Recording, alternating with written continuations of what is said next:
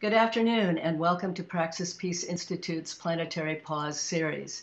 I'm Georgia Kelly, the director of Praxis, and today we are very fortunate to have with us Peter Barnes. He is an entrepreneur, an environmentalist, and author whose work has focused on the deep flaws of capitalism.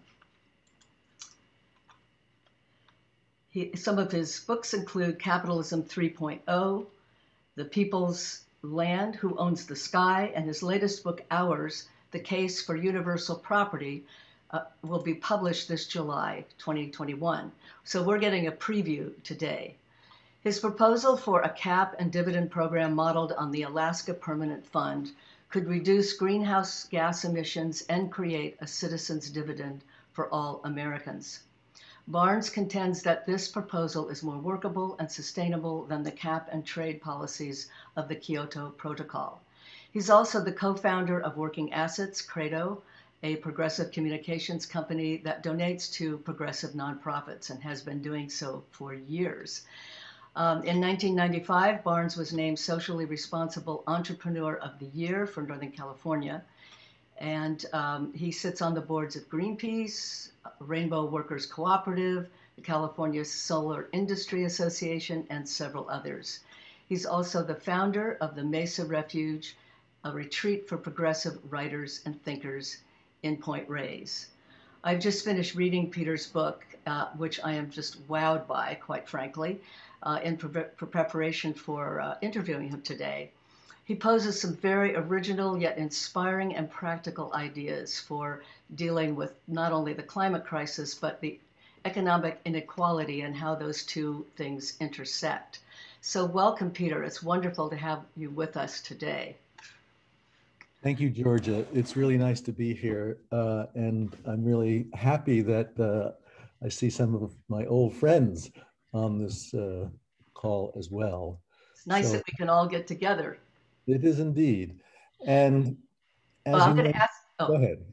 Well, did you want to say something before I ask the first question? I don't, no. All right. In your book, you wrote, "The challenge of our era is to repair or replace capitalism before its cumulative harms become irreparable." And one of the things you've posed to deal with that is universal property being a hybrid model that we spoke about the other day. So could you explain to us what universal property means and what that would look like in dealing with the flaws of capitalism? Okay, well, the first thing I should say about universal property is that it is I would say, radically new concept, although it has historical roots, which I'll mention. Its originator was Thomas Paine, who wrote a pamphlet called Agrarian Justice in 1796, which essentially laid out the entire concept that I've just adopted for the 21st century. But the first point I'd make is that universal property itself is not an end, it is a means to an end. And the end that we're trying to accomplish is what everybody is really talking about and has been talking about for decades, which is how do we make markets? And I'm using the term market somewhat as a plug for capitalism, but markets are more generic. And we're going to have markets, but the question is, markets themselves are inherently flawed, at least the way they're structured now. And their two most obvious and egregious and tragic flaws are that they incessantly widen inequality, and at the same time, they incessantly destroy nature. So we know all of that. And the question is there any possible way to fix these flaws short of some kind of a complete state control system, which is not something I think would be a good idea. So to answer that question, to come up with a solution to this dilemma, I thought it was necessary to go back to the base of our market economy, which is property rights.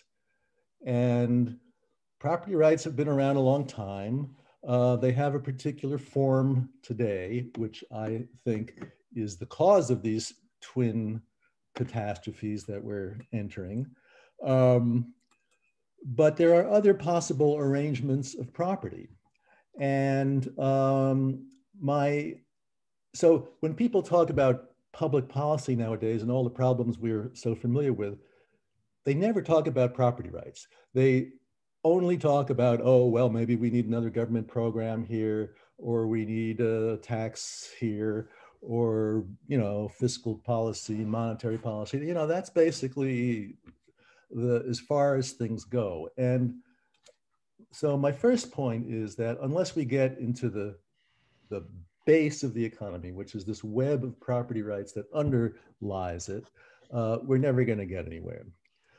Property rights in our economy are kind of like gravity in the universe. They're just everywhere, and they bend things so that things flow in their direction. That's what they do. They tug. They have these tugs that dominate everything.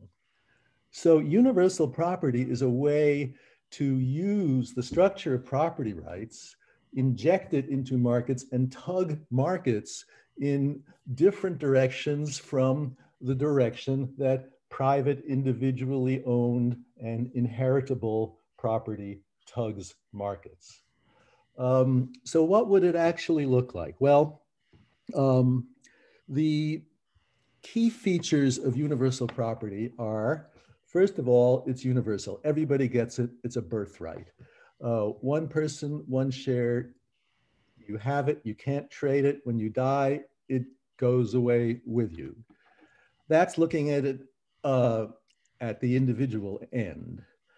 At the larger end, what's involved is taking a lot of wealth that exists. It's not a question of the wealth not existing. It's a question of the wealth that exists not having any property rights at all at the moment.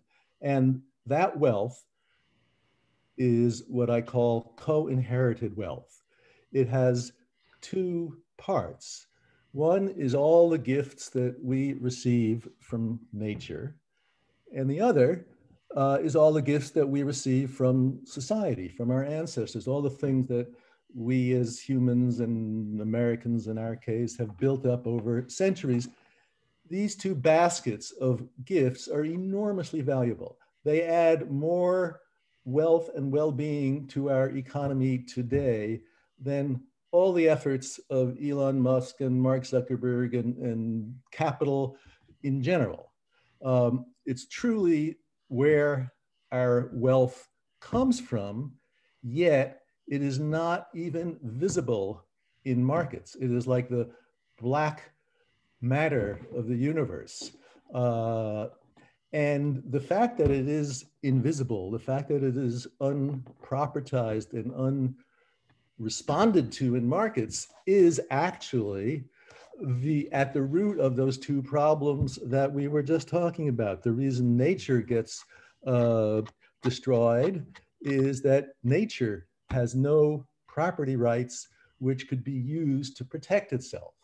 And the reason wealth concentrates is that a lot of the value that flows to the top 1% is through various clever machinations under capitalism is essentially extracted from this invisible co-inherited wealth that rightfully belongs to all of us. So what we're trying to do with universal property, just to sum it up, is to kill two birds with one stone. On the one hand, we want to put boundaries around nature and do it through property rights as opposed to government programs. And if you want me to explore that a little more, I'd be happy to. But that's the one part of the two parts that we're dealing with. In terms of inequality and giving everybody a basic income, although I wouldn't call it that necessarily, what I'm saying is that if we co-inherit this wealth, you know, an inheritance is a nice thing. Every baby should have an inheritance. And it can be done. We can, in fact, make every baby a trust fund baby if we organize this currently unorganized wealth and hold it in trusts. And then the babies, all of us essentially, get an income from that trust, like an annuity or just a stream of dividends. And if you're familiar with the Alaska Permanent Fund, that is a living example of what I am talking about, where a fund, which is originally capitalized by the oil that was found on Alaska's state lands, is invested. And every year there are dividends, and they're distributed equally to every Alaskan. So it's taking a co-inherited asset that belongs to everybody, monetizing it, and sharing income from it for everybody for their entire lives. So that's a relatively short answer to the question of what is universal property. That's, yeah, it's pretty involved. Yeah. I want to bring up a few things that you mentioned in the book that I think are interesting. And one is you were touching on some of the limits that should be put on the market, which I think we talked about in Kate Raworth's diagram. I don't know if, John, do you have that diagram? Yeah, I do. I can put it up anytime. Okay, let's just wait because I want to ask a couple of things first. One of the things you noted is that the corporations have assumed the rights of personhood, and that why wouldn't it be possible for nature to have the rights of personhood, which I think is a really interesting idea. And Ecuador tried to put that in their constitution, I think. I don't know that it's worked out very well, but it's an interesting idea, and I wondered if you would like to comment on that and how that might actually happen. Well, in theory, I'm all for the rights of nature. I mean, that's partly what this is all about, how to give nature the right to protect itself. But what I'm proposing is slightly different. And if I can get into some of those weeds, you'll perhaps see where I'm thinking. The idea of an abstract right of nature, or the right of a river or something like that, or a species or trees, is usually proposed as a means to give these natural entities standing in a court so that they can sue in order to protect themselves against, destruction or something. I don't think that actually works. And I'll try to explain why.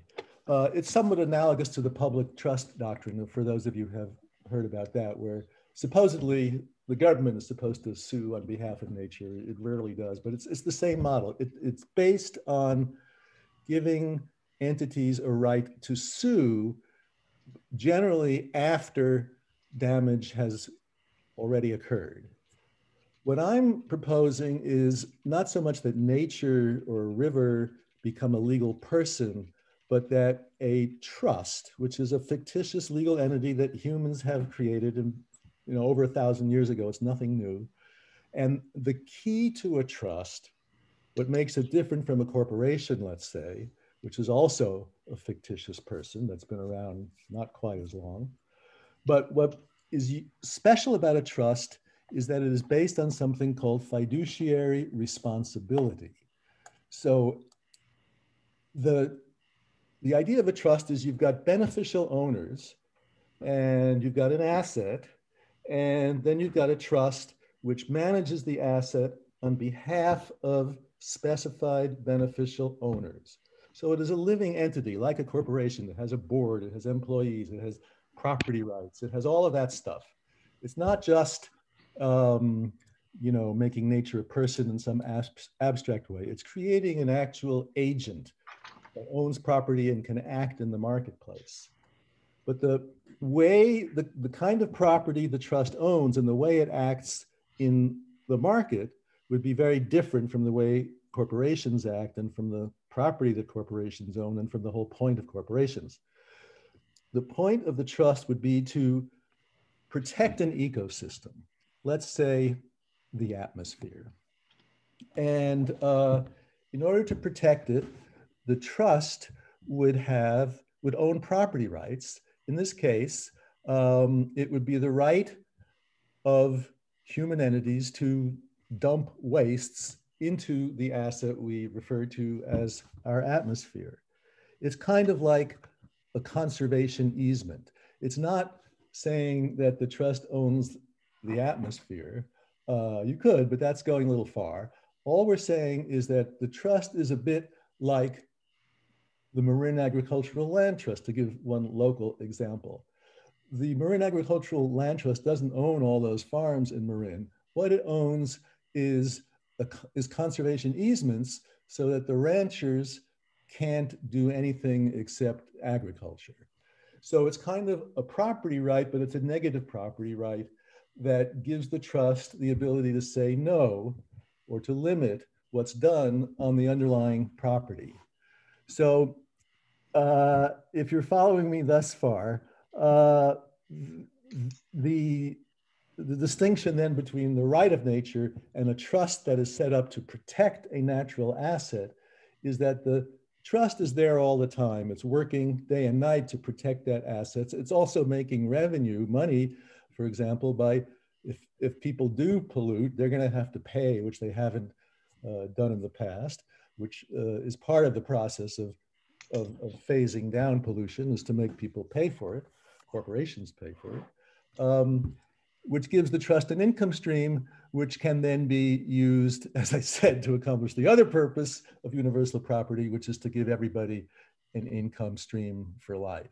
So does that clarify or help clarify the difference between giving nature a property right or a right to sue and having a trust that can administer property rights in real time in order to protect nature?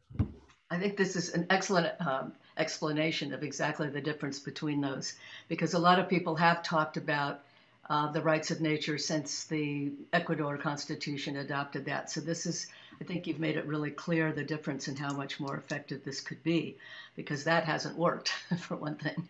I'd like you to talk about the some of the ways we might structure this or how it might work. You mentioned toll gates. Yes. And rationing, how rationing might work, and how people don't like that word necessarily, but how important it is to measure these things in a way that respects nature, respects these limits that we have.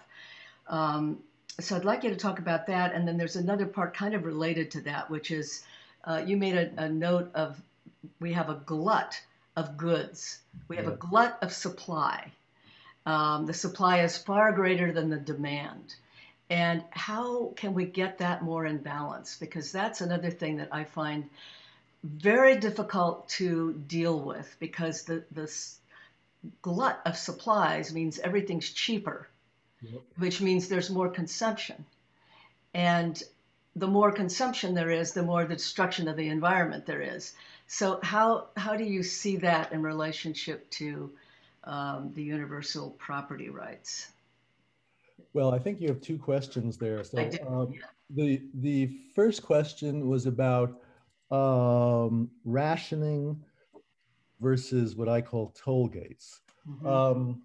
Well, just to back up even further, what we're trying to do is limit human economic impact on nature. So somehow we have to develop a mechanism to make humans behave in ways that don't destroy nature. Okay, so there's a couple of ways to think about that or to approach it. One is rationing. I mean, when we had to limit our use of resources during World War II, we set up a rationing system. This is an old thing, and in World War II, which I'm just barely old enough to remember those little tokens that were being used, the government, sets a total limit and then gives these coupon books to everybody. And when they go buy groceries or gasoline, they have to give money and coupons. And so that's a kind of a complicated system, which we have used in the past. It's good for short-term emergencies when an economy really has to deal with something and they just need a way to limit use for a few years. But it's probably not a permanent solution to what we have to do to limit the amount of human destruction of nature. So a simpler, I would argue, and more effective way to accomplish that goal of limiting harmful human activity is to install what I call toll gates.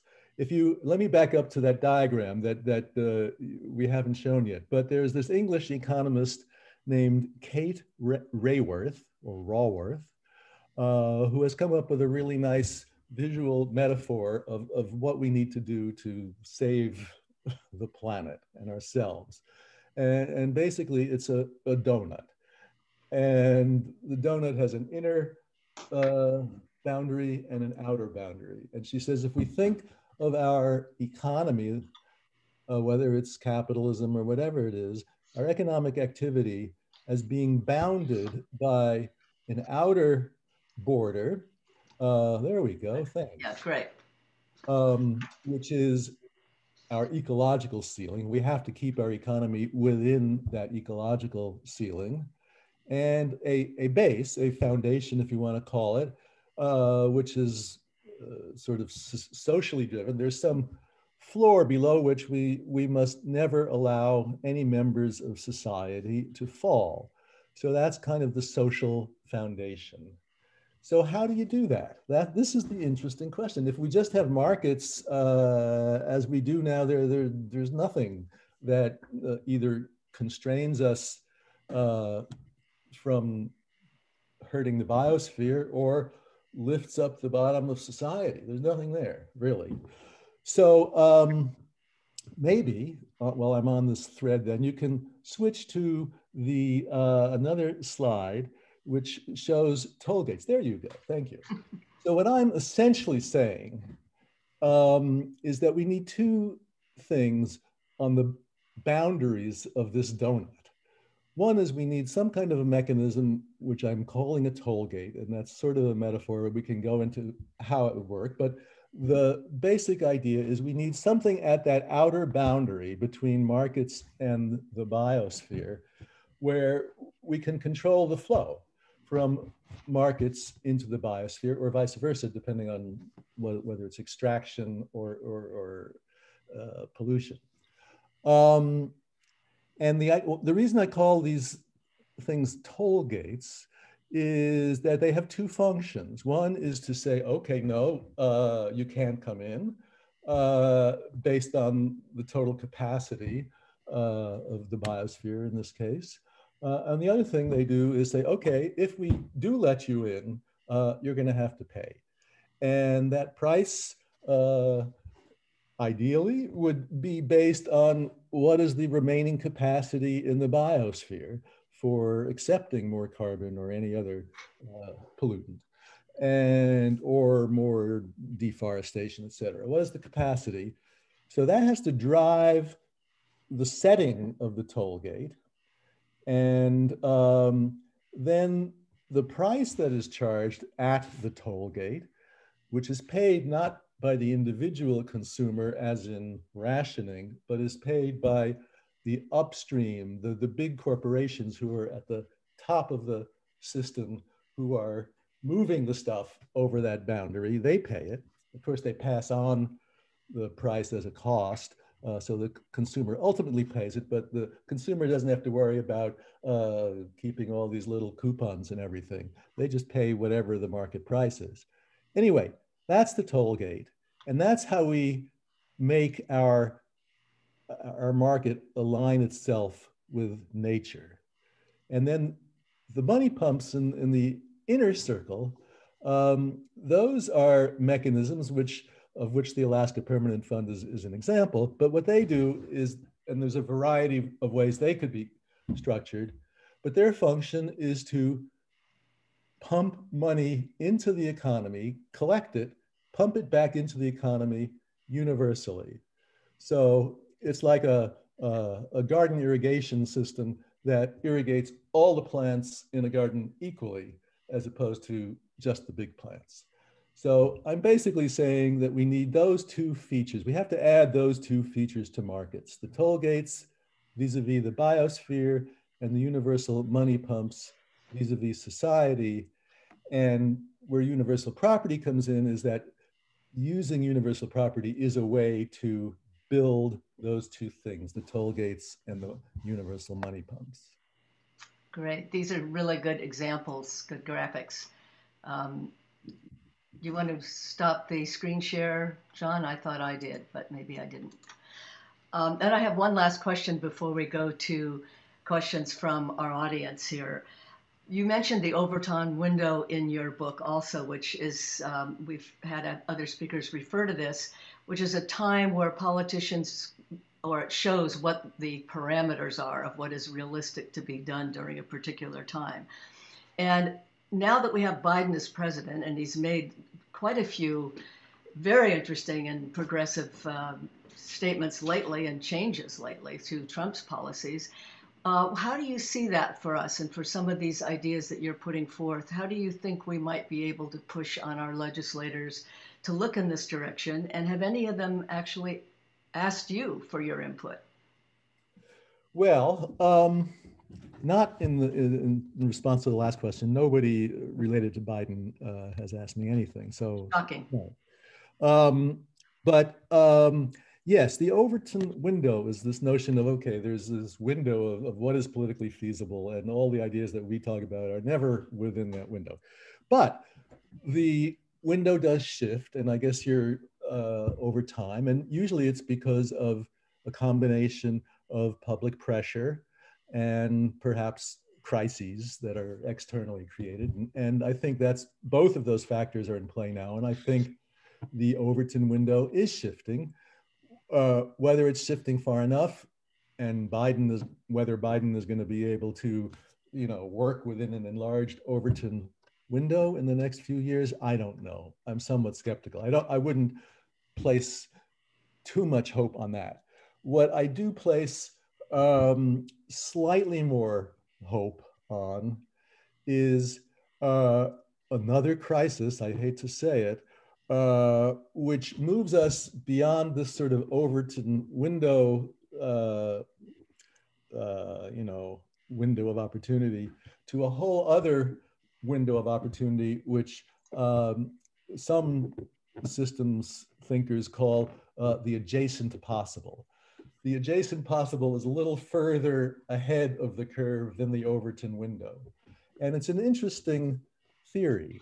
It says that when that complex systems are always things going on, and they go in and out of equilibrium, and eventually they reach some kind of crisis or tipping point where either they die or they shift. They make a quantum leap or something to another phase. And there are only a relatively small number of phases a complex system can leap into. And that's what the adjacent possible is all about. There may be 3 or 5 adjacent possibilities to our current system. And I think, this sort of hybrid market-based system, which includes corporations as well as universal property, it's a hybrid in that sense, is something that is arguably within the adjacent possible, maybe slightly outside the Overton window, but it's within the adjacent possible. And we can have a longer discussion of what it takes to get from where we are today into a new adjacent possible, but that's how I see that. That's a really interesting concept, and the adjacent possible. Maybe that's up to us and some of the more progressive people in the Senate and Congress to help spearhead these things. Yes. So I'm going to go now to questions from the audience. Who would like to, first of all, do you know how to put your hand up automatically so that you don't have to wave your hand for 10 minutes? Hopefully, if you don't know how to do that, just let us know, and John can tell you how to do that. Yeah, basically, if you're in the window where you see everyone's face, you can hit the reactions button. You're going to see it down on the bottom along your participants, chat, share screen, record, those buttons. You can click the reactions and then click raise hand. Otherwise, I'll do my best to catch you guys raising your, physical hands on the camera. And you might also be able to just put something in the chat box too. So I'm looking now for... Yeah, Gus is first, it looks like. Okay, yes, good. Gus, go ahead. Gus? Where is he? He's muted. Oh, Gus, you need to unmute yourself. Usually people want me to shut up. This is a little off the main topic, but very relevant to the adjacent possible. And that's another way to link this idea with another idea many progressives are concerned with, and that is reparations. The argument about, we all have heard various versions of it. I don't like any of them. I think they're intrinsically divisive, but they point to a genuine problem. And as I was looking at Peter's ideas, I was thinking, what the people who immigrated here after slavery was gone and may not be wealthy also contributed to social wealth, as did the slaves. And so this can be looked at as a way to address the long-term systemic impact of slavery and racism in the many ways, in the many horrible forms it's taken in this country. They could be linked. And that would make each, I would think, more popular with people who might otherwise not be so concerned. I wonder what Peter thinks of that. That's all I have to say. Okay, well, just briefly, I don't want to take more time, but I don't get into reparations in my book, and I have the same hesitancies about it that you do. My preference, it's not that I'm against reparations, but the reason I'm advocating universal property is I think it's really important to treat everybody equally. We're all in this boat together, and we've got to establish that. And anything that adds more divisiveness, even if it's for a good cause like reparations, is troubling. We have too much divisiveness, and we need something that builds solidarity. I have one thing I want to ask, and then I'll go to Jerry. When you said that we all would be treated equally, well, we all aren't beginning equally. So someone who has $1 billion would still get the same amount of universal income as someone who has a minimum wage. That seems very unfair. How would you deal with that? All right. Well, I'm glad you brought that up, because that is what Republicans and all sorts of people say, even liberals. It's not as well. That is one reason I talk about inheritances as opposed to a universal basic income.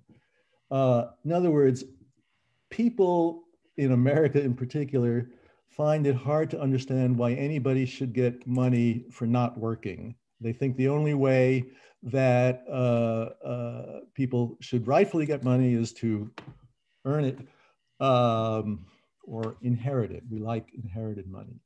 So I'm saying, okay, let's talk about inheritance and not government handouts. I'm not for government handouts. I'm for inheritances, equal inheritances. Now, does this mean that billionaires will, let's say it comes to $10,000 per person per year, just for sake of argument. So yes, Bill Gates would be eligible to get $10,000 just like the rest of us. But I don't think that's a bad thing. I mean, if you worry about money going to billionaires who don't need it, I'd say two things. First of all, they probably wouldn't opt in, that you don't automatically get it. You have to register for it. And I'm assuming billionaires wouldn't be bothered with something as trivial as $10,000. So they might not even get it. Even if they did get it, it would be considered taxable income. So roughly 40% of it would be recaptured. So the quote cost would not be as big as, it would be trivial. By the time you figured out what the cost of giving 1 or 2% of the people money that they might not even collect and would then pay taxes on if they did collect, it's a trivial cost compared to the benefit of having a socially unifying system that lifts everybody and makes it possible not just to reduce, if not eliminate, poverty, but to have a large and secure middle class that is not based on means testing and picking winners and who's the deserving poor and all that nonsense. We've got to not necessarily get rid of that. There is a place for means tested benefits. But what I think we need is a combination of universal dividends or universal co-inherited income, on top of which we still need some means tested things, and we need social insurance to adjust for unemployment and various other insurable risks.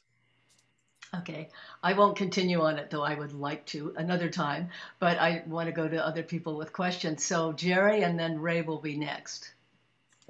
Thanks, Georgia. So I really like your conceptual framework.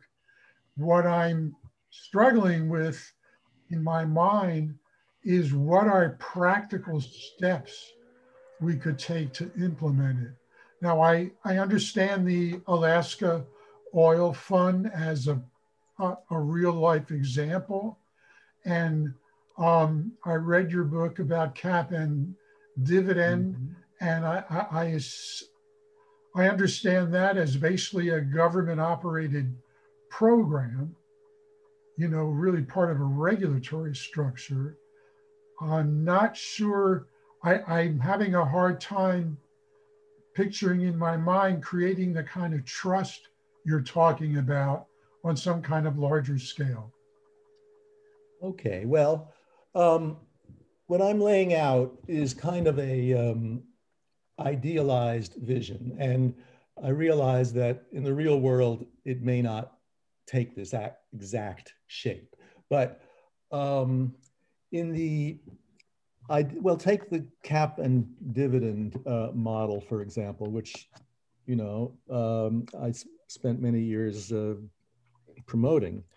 In its idealized form, it would not be a government program. There would be a trust that is extra governmental. It may be created, it has to have authority granted by the government, but it wouldn't be like EPA. It would be more like the Fed, let's say. And it would have authority to limit the amount of carbon that enters the US economy. That's the sort of toll gate upstream cap model. And it would sell permits and it would distribute income, and the government would be not, other than setting up this trust in the first place and endowing it with these property rights, after that, the government would have nothing to do with this. You know, that's in the ideal model. In the real world, that's not likely to happen. But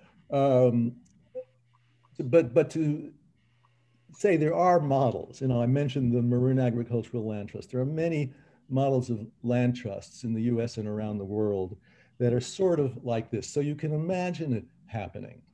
And you can also imagine, I guess my mega fantasy would be that if you remember back to the 19th century when the federal government gave all this free public land to railroads so they could build railroads. And then in the 20th century, the federal government gave the broadcast spectrum, the electromagnetic spectrum, to big media companies so they could show us TV shows. So this idea of the federal government creating property rights and then giving them away for some large public purpose is not a new idea. It's happened before. So the 21st century equivalent that I'm proposing is that the government create what are essentially supersized conservation easements, which don't exist at the moment, but like a conservation easement for the atmosphere would say, you know, you can't do certain things to the atmosphere. And the government could create these property rights out of, you know, ex nihilo. Nobody owns them now. So, and it could endow these trusts that are genuine fiduciary trusts accountable to future generations, and just make a huge 21st century railroad type grant of these conservation easements to a whole bunch of trusts that would then carry on the never ending task of putting these boundaries around our market economy. Great. Okay, I'm going to go to Ray, Cheryl, and then Bill. So Ray, you're up now. Yes, yeah, I was kind of wondering in the context of all that, you know, we have the situation now where you just mentioned the railroads getting a giveaway. Well, we've got that in terms of basic governmental research. You know, I keep thinking of healthcare in particular, where these fundamental developments get handed out to the pharmaceutical companies who then turn around and bill us back for their advertising as if it were their R&D budget. Yeah. And that infuriates me. So how can we get, you know, I assume this would have to be at a government level distinctly, that say that, yes, this is part of our commonwealth, the original concept here. And that when we pay as taxpayers to do the basic research, then that becomes a licensing event out to companies who then, you know, pay us back or pay us, you know, a dividend that then kind of flows through this, I think, system you're trying to profile. Is that? That's exactly right. That's another example. I mean, what I find interesting is that once you get this basic framework set up, there's all sorts of ways that it can be applied. And you've just come up with one, and there's a lot more. It changes the way we think about markets and what is possible within the context of markets. Great. Cheryl, you're next. Cheryl? You need Hi, this is George, Cheryl's partner. So I had a question, and I'm very intrigued by the process, but I'm in agreement with you that this is a difficult transition to make since it's a whole new idea. And I was wondering if something simpler and more basic, like looking at a 10% tax, billionaires would pay billions. It would cross over on a line as you go down the tax scale with a just flat 10%, and people under 100,000 or whatever cutoff is made would start receiving money. It would get rid of as in the form of rebates, even though they don't pay anything, of refunds. So you've got a system that then does allow for the ultra wealthy to put in, instead of dodging taxes through loopholes, put in actual money.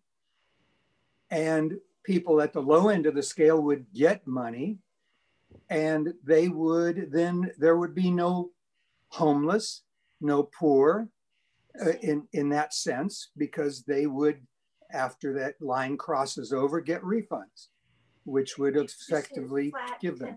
So a flat 10% tax across a crossover threshold would seem to be a simpler thing to institute than a whole new structure with a whole new trust and a whole new system where there would be a lot of resistance. This would be something that would just simply change the current tax structure. Could that fit into your program? Well, I'm not against it, but I will say this. I've, over the years, adopted a somewhat skeptical view of using the tax system as a way to redistribute income or wealth. And the reason for my skepticism, I mean, I'm totally sympathetic with what you just proposed, and there have been ideas floating. The negative income tax is Milton Friedman proposed, is pretty much what you just described.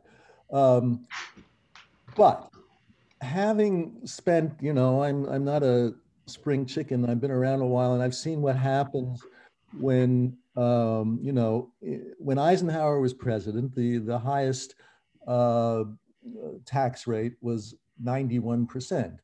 And ever since then, and especially after Reagan and so forth, that tax rate has just gotten lower and lower and lower. So the problem that I have with relying on the tax system to redistribute income is that it is very fickle politically. You can pass a nice high tax today, but 10, 20 years down the road, you can be almost certain that it will have been whittled down or avoided in one way or another. Whereas, if you set up a system that's based on property rights, we own the oil or the atmosphere or the intellectual property, whatever these things are, those can't be so easily fiddled with. Those are property rights, and if they're here today, they're here tomorrow. I mean, that is one of the good things about property, or one of the reasons property was created was so, and all these prohibitions on takings of property and stealing of property, you know, property is meant to endure.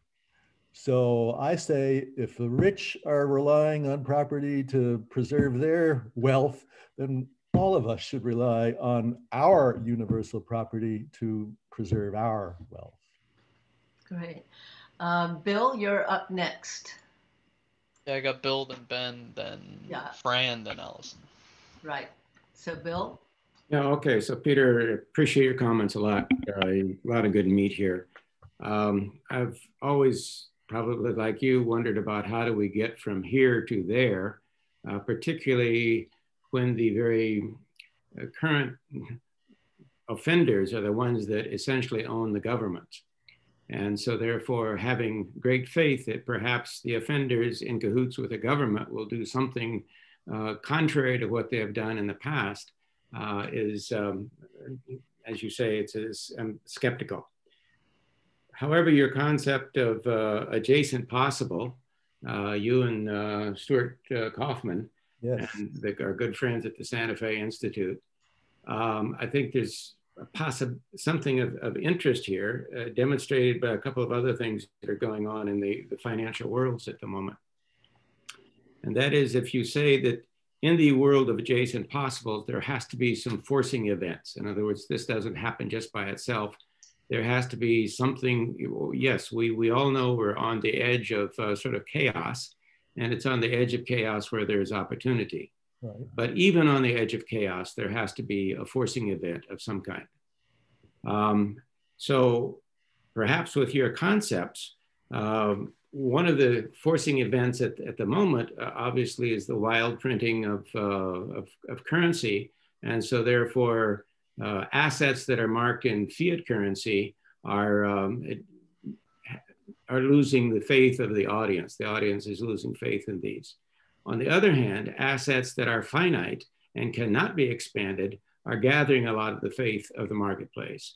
A la Bitcoin, which cannot be extended beyond 21 million shares or 21 million coins.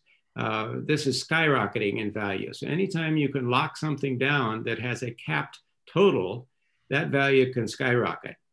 So the idea would be somehow to appeal to the greed of those that are not being charitable these days, and say, okay, here's another asset class that you're not going to get inflated, your assets are not going to get inflated away.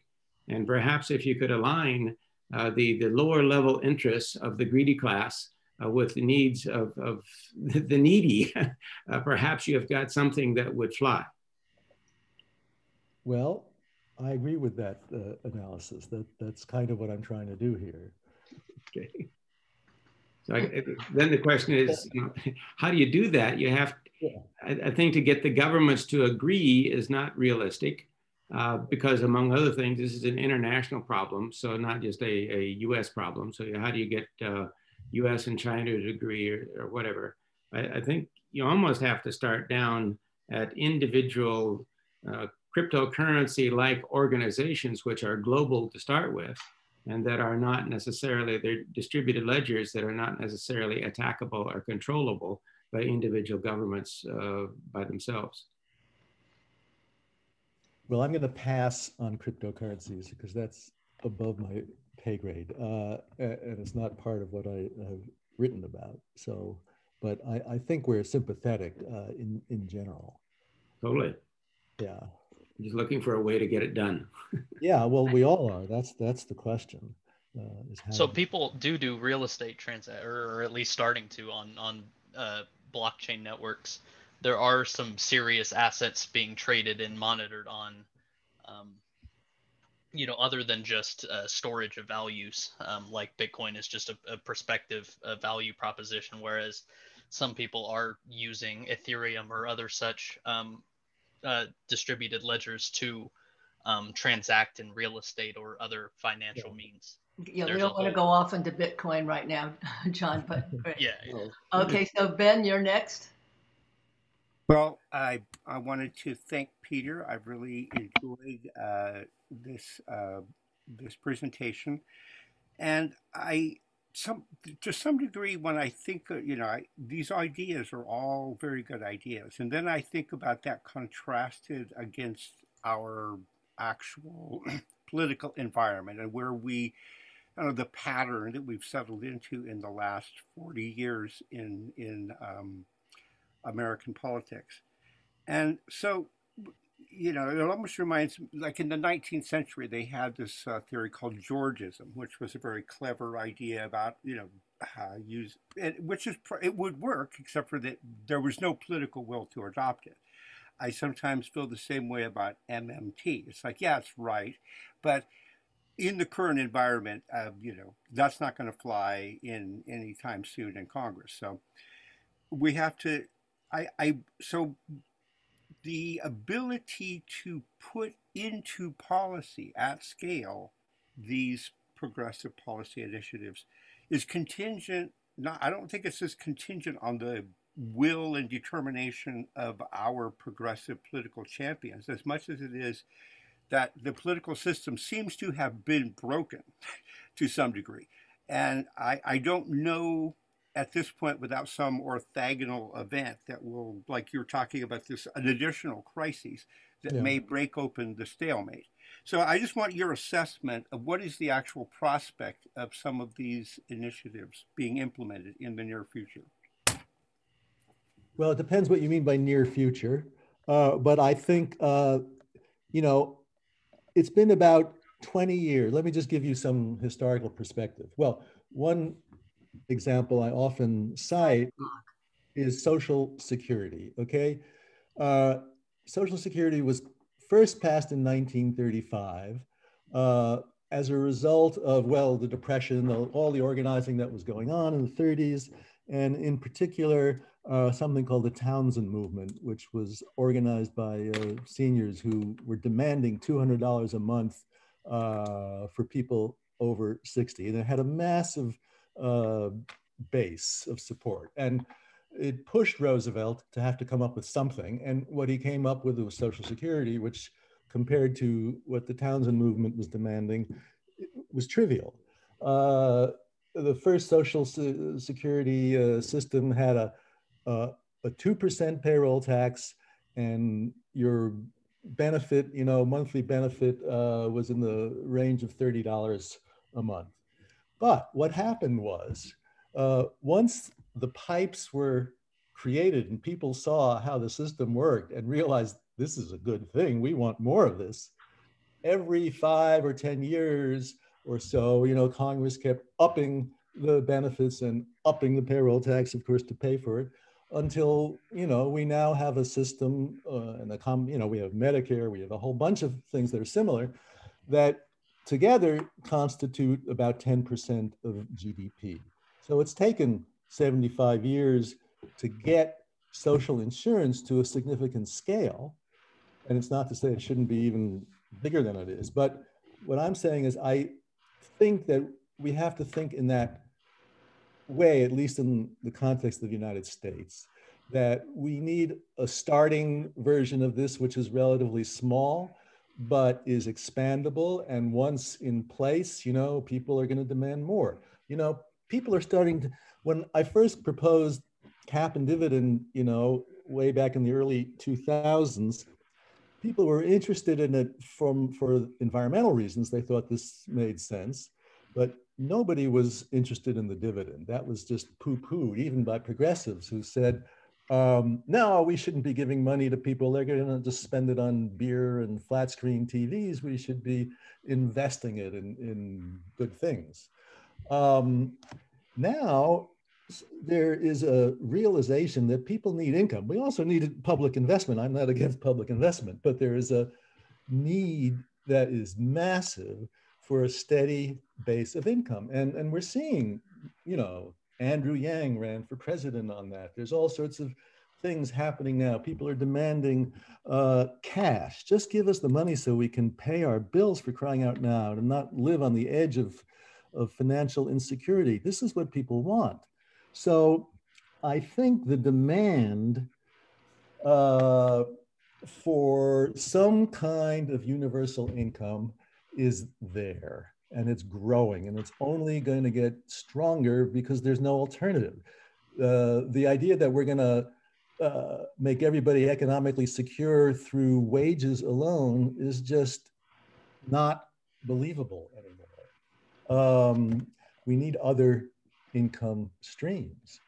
And so this doesn't directly answer your question about how and when all this is going to happen, but I guess my 2 points are, number one, you need a couple of things. You need demand, popular demand, growing over time.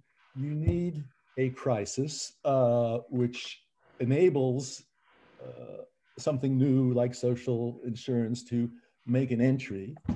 And then you need to grow over time. So those are the three components that I see as the path forward. It's not going to happen in one fell swoop, but it could happen over time.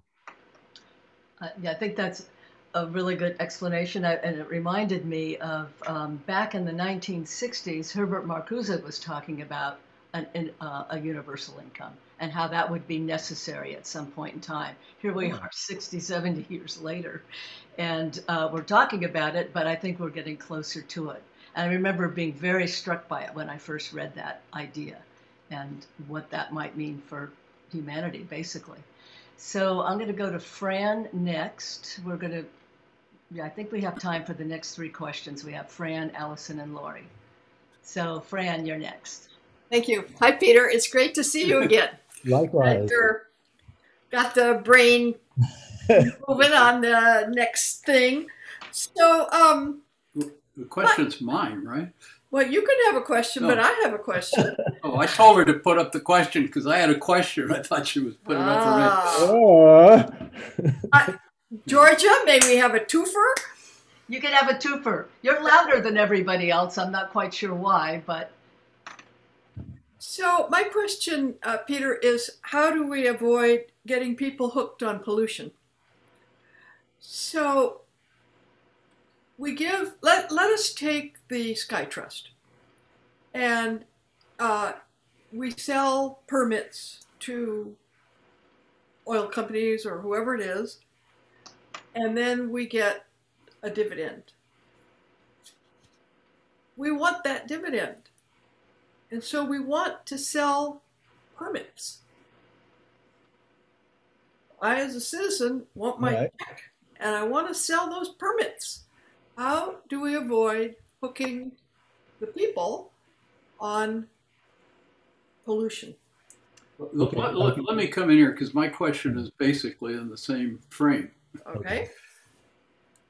Basically, yeah, I mean, the fact you base it on the Alaska Fund, which is based on the extraction of oil, which is something that we have to move beyond a dependence on.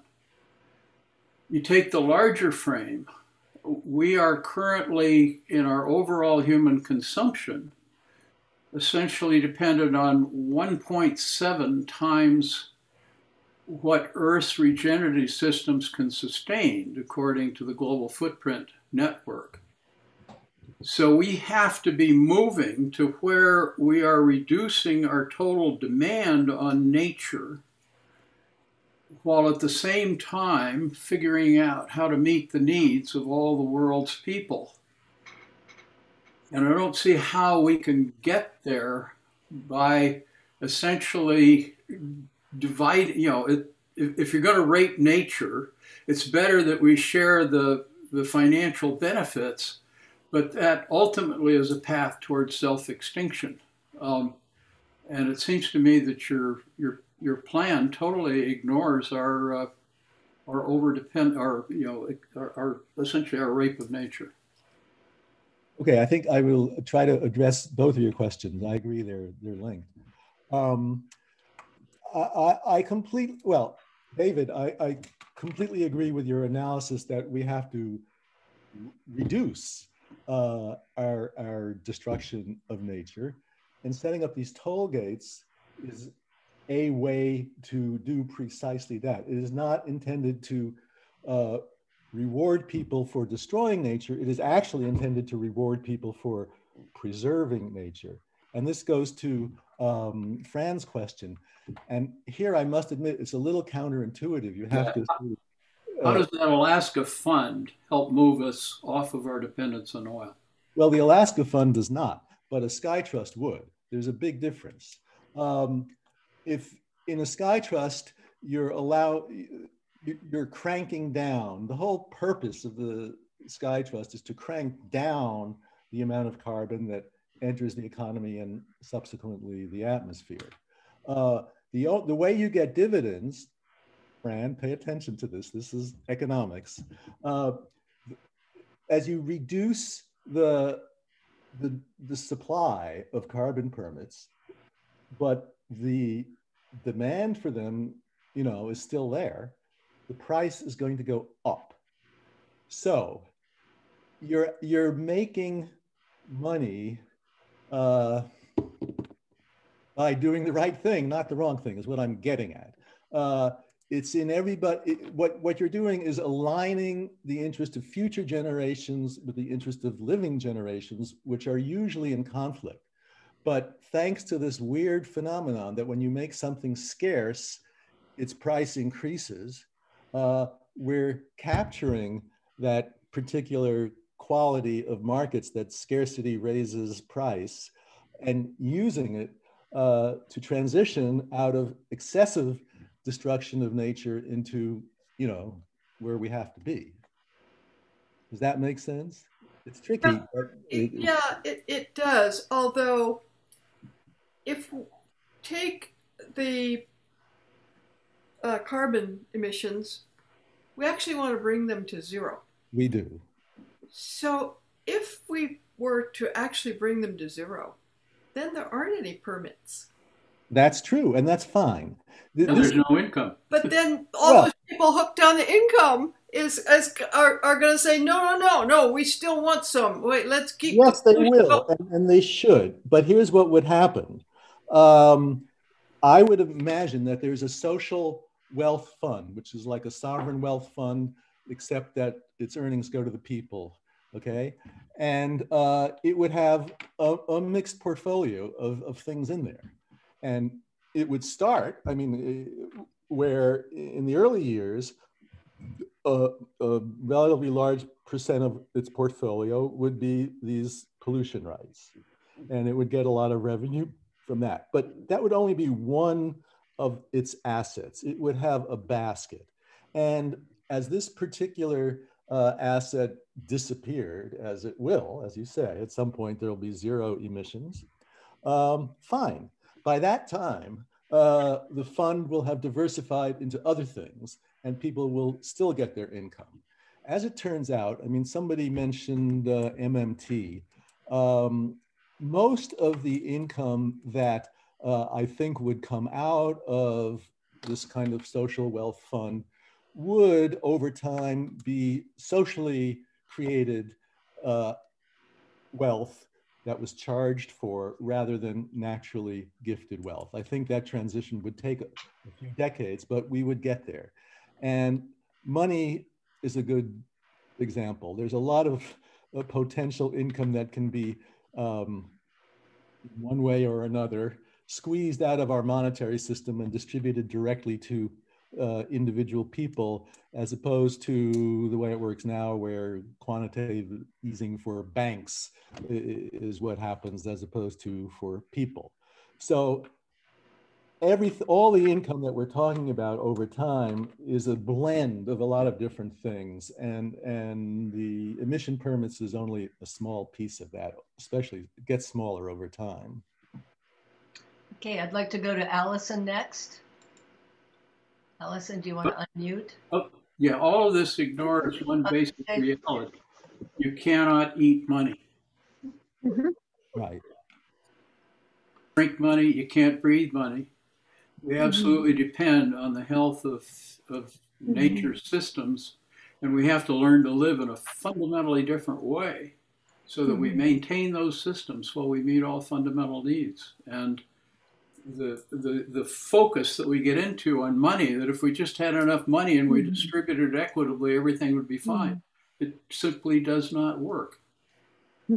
I think what we're talking about, and what you're talking about, is the need for change in our lives, in the way we live, and our values, and that is a whole other piece we haven't gotten into today. But it's a critical. The way we relate to each other and to nature in fundamentally different ways. We have to change, basically, is what you're saying, and I think we all probably agree.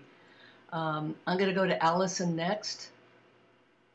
Thank you from the Cortens, and thank you, Peter. I hope you can hear me okay, because I'm in my car and plugged in. Oh, good. Well, obviously this is an enormous piece, and I've been pleased to hear some things, and I'm glad you just said what you said, David, because I think that's speaking a bit to where I might be coming from with my question.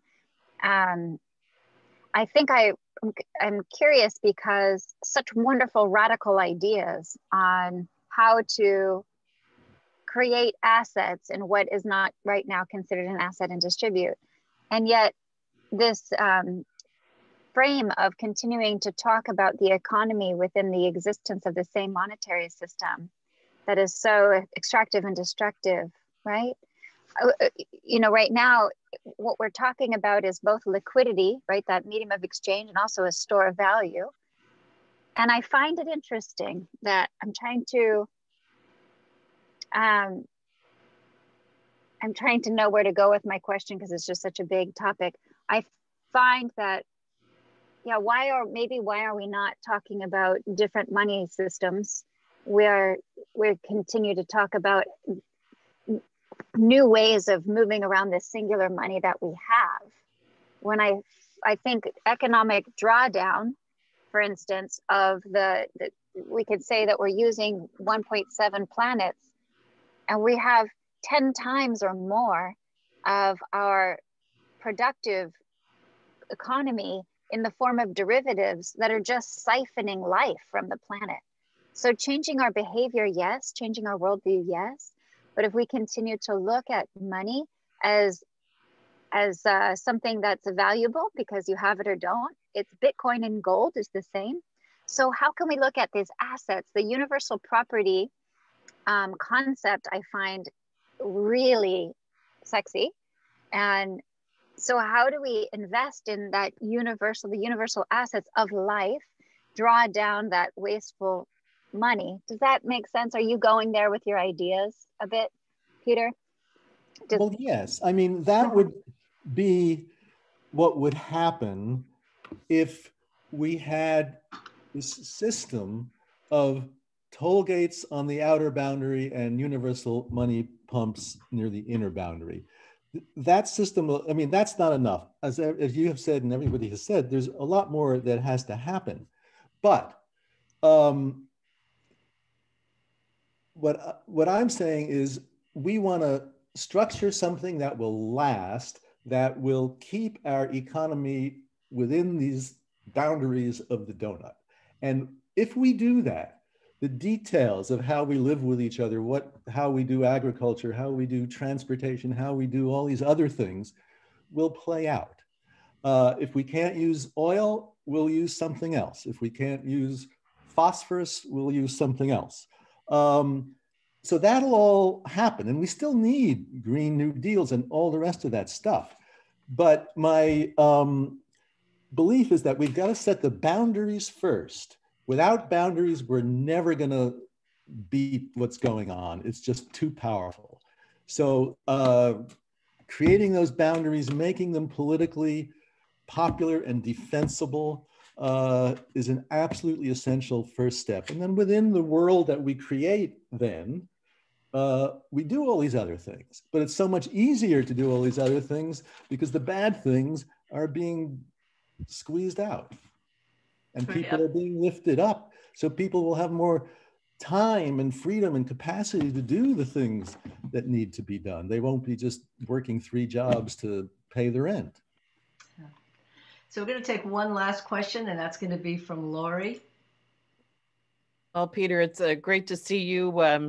The earlier part of the new millennium, I believe I was at one of your discussions, okay, in Marin, and heard your concept from the very beginning. It's great to hear it unfold, you know, through the 20s as well. I just wanted to say that you could take 365 days and take a new path on any one of these issues and still not come to resolution. But as one who wishes to build consensus on an item, I think my biggest question is that an individual, whether it's a baby that's just born, whether it's a millennial, whether it's a senior citizen, whether it's elderly, has to understand the value of what this dividend is for them. And it has to be made meaningful because this needs to have legislation, correct? Yes. And it needs to be done not just on a state or county, state or federal level, but it has to be done on a universal level. So I just say it should be the Peter Barn chip, okay, for the monetary value, okay? And we go on from there and name it something universally that has some indication that trades all over the world, because our climate isn't just like right over our air or our space now. It's what people are doing in different parts of the world.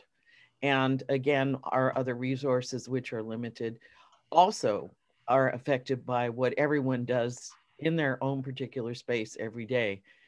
So to me, it's like tracking, like this tracking system, okay? And who's eligible and all the litigation that may come up from ownership with that. Just do you have a piece of that that's kind of clarifying for me? Let's see. I'm not quite sure what I share your goal, I should just say, of simplicity, transparency, all those things which will make whatever system we have understandable, popular, and durable. I'm not quite sure how to specifically address your question. Maybe you can just rephrase it slightly at the... Well, I was going to say, like what was brought up before was a social security number. Okay, yeah. So in the US, you know, dividends might be paid, accrued, or accounted for, right, you know, by your social security number. But that right. works in the US. It right. doesn't work in other countries. Well, I think there's no way we're going to start down this path at a global level. It can only happen, you know, the most we can hope for is within a national level, or maybe in Europe, they can do things more collectively through the European Union, but that's it, you know, for the foreseeable future. All these international things are essentially unenforceable, but what I can foresee is that if a couple of major economies like the US and the EU and maybe China put in systems like this where they are limiting the physical, let's say amount of carbon that their economies use, and they're cranking that down and they're charging for it. And they're doing all of that. And there's this one little piece that I left out because it's kind of wonky, but have I hit a wrong button there? Yeah, which is the border adjustment fee. I didn't mention that because it's too wonky, but the basic idea is that if the US, let's say, has a carbon cap, which causes the carbon price to go higher, and then China doesn't have carbon price. So in theory, it could sell cheaper products in the US because it doesn't have to bear the cost of carbon. The border adjustment fee would prevent that. In other words, it would apply our price of carbon to. Oh, I accidentally muted Peter. Yeah, you're Mute. Okay. All right. Well, I'll just be brief. I was talking about border adjustment fees. So we work within, say, Europe, the US, China, as opposed to some international treaty that's going to come into force all over the world in a single swoop. But these national efforts are all of them have these border adjustment fees. So the effect of them is to globalize what is done at a national level without having to have an international treaty. That's my point. Great. So, Peter, is there any idea you want to end with or thoughts you'd like us to know about before we close the program and finish with the recording? Well, I just want to thank you really for this very interesting discussion. As I think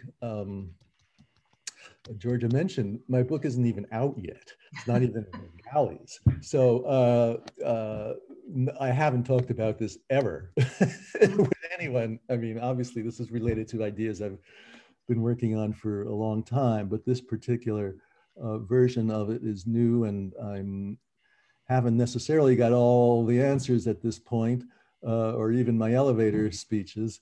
But I have enjoyed this opportunity to get your feedback. So thank you very much. Well, thank you for taking the time to be with us today. It's really been interesting, and I know a lot of us are going to be talking about this afterwards and getting ideas around it. So I'd love to have you come back when the book is out and help you promote the book. But it was wonderful to have you here today. So thank you so much, Peter, for your time and your wisdom. Well, thank you, Georgia. Thank you for inviting me.